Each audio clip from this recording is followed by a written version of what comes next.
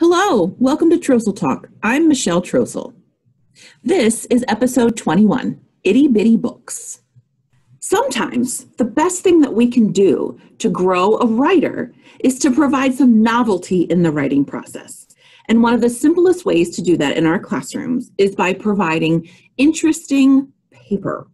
And one way to do that is by creating itty bitty books. So let me show you. All you're going to need is a piece of paper and a pair of scissors. So I have an 8.5 by 11 sheet of paper here. I'm going to fold it hot dog style. So that is the long way. Now I'm going to take my hot dog folded paper and I'm going to fold it hamburger style. So that is the short way.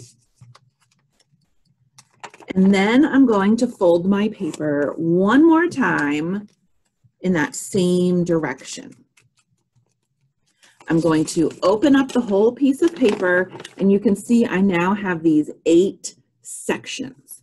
I'm going to fold my paper again, but hamburger style this time. And now I want to make a cut from the folded edge of the paper just to the point in the middle where all of those creases come together. So again, I'm going to start with my scissors at the folded edge and I'm going to cut along that crease just to the middle where all of my creases meet.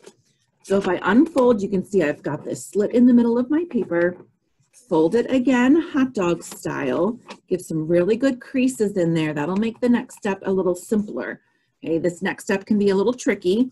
So watch what I'm going to do here. I'm going to sort of push the ends together and just make one more crease in the middle so they're nice and creased. I'm going to push these ends together and I want the fold to come apart. So I'm sort of making an X or a cross.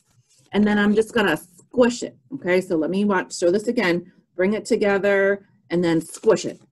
And then I'm gonna fold that in half.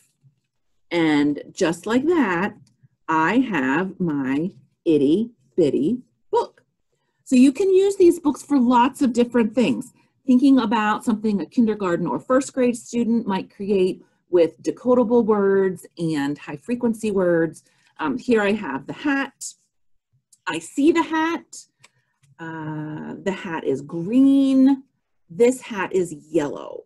So there's a book that I created today, thinking about what our younger writers could do. You could also use other sizes of paper. For this book, I wanted a little bit more writing space, so I used a legal size piece of paper.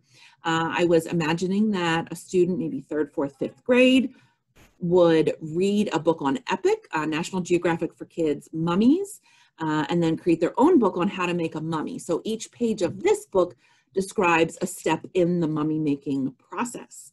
You could even use smaller pieces of paper and then your books would be even ittier and bittier. The possibilities for this activity are only limited by your imagination. Students can create narrative writing, informational writing, persuasive writing, anything. The choice is absolutely yours.